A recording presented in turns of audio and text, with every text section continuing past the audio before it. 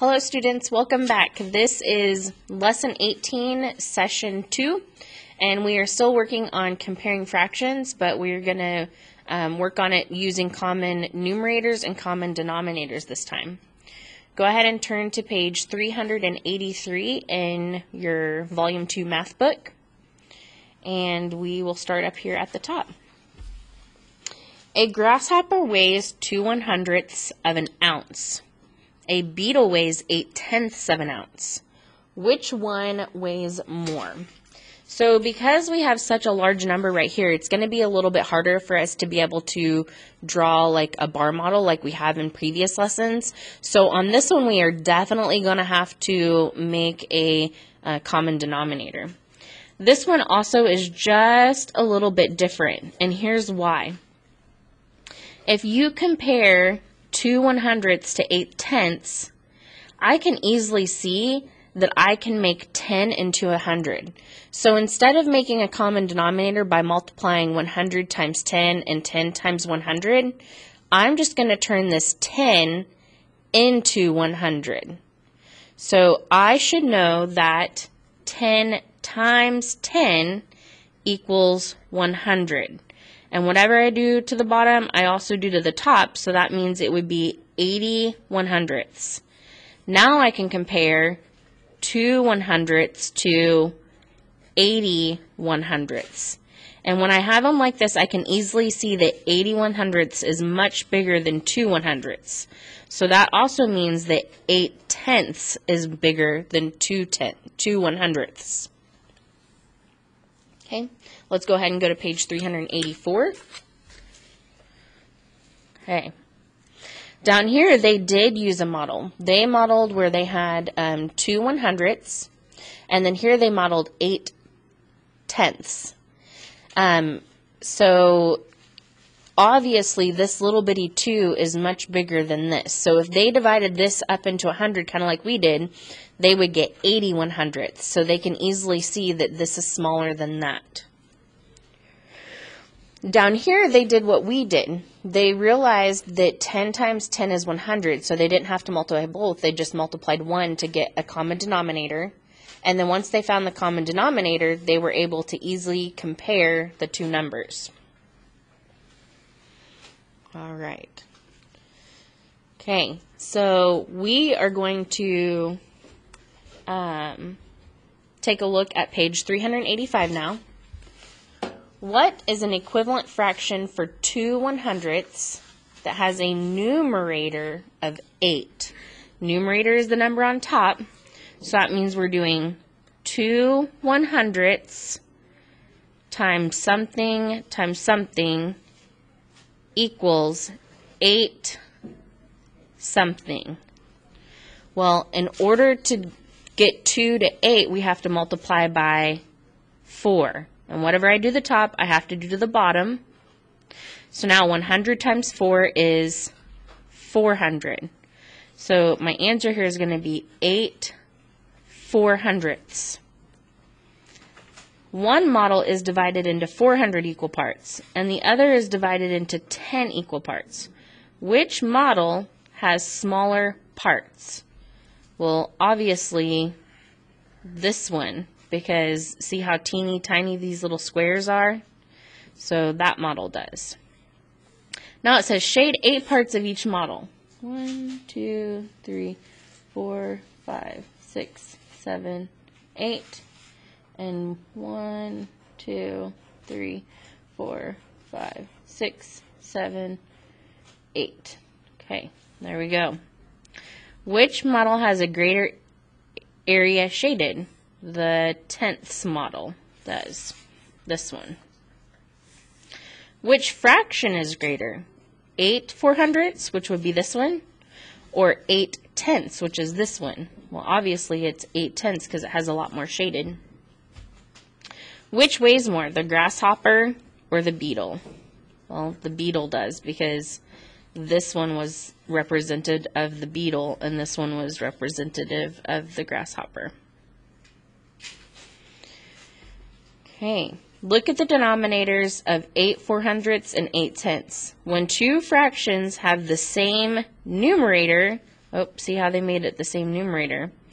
We did denominator on the first page, but right here they're doing numerator. But different denominators, how do you know which fraction is greater, and explain? So the way you know which fraction is greater is the fraction with the smaller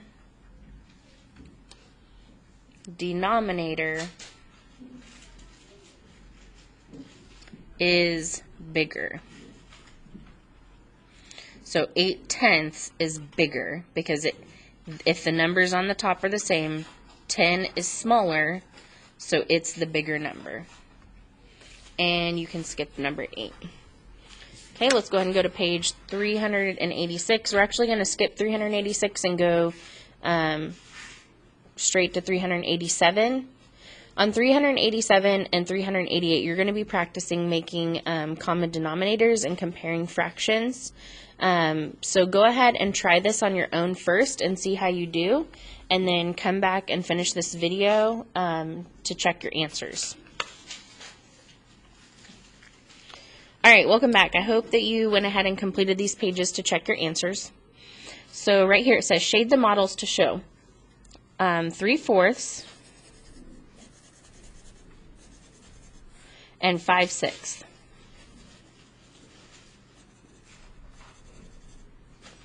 Write greater than, less than, or equal to. Well, obviously 5/6 is further along, so it's greater than. Divide each model in problem 1 into 12 equal parts. Well, this one is 1, 2, 3, 4, 5, 6, so we could divide this one in half.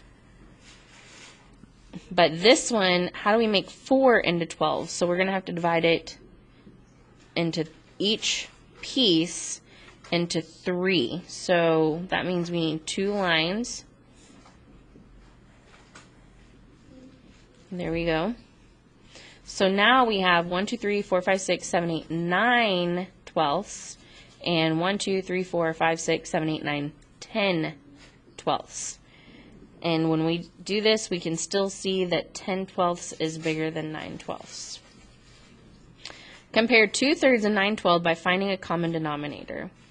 Well, if we're doing 2/3, we've got to multiply. 3 times something equals 12, so I don't have to multiply by 12. I can multiply by 4 to get 12. So I'm going to multiply the top and the bottom by 4. So 3 times 4 is 12, 2 times 4 is 8. So now we're comparing 8 twelfths to 9 twelfths, and obviously 9 twelfths is bigger, so that means 2/3 is smaller than 9 twelfths. Okay, let's go ahead and take a look at page 388. Right, compare 1/5 and 2/12 by finding a common numerator. Okay, so 1/5 and 2/12. So we're changing the 1 to a 2 by multiplying by 2. So we get 2/10. And if you remember from our instruction that when they have the same numerator, the one with the smaller denominator is bigger. So that means 2/10 is bigger than 2/12, which means that 1/5 is bigger than 2/12.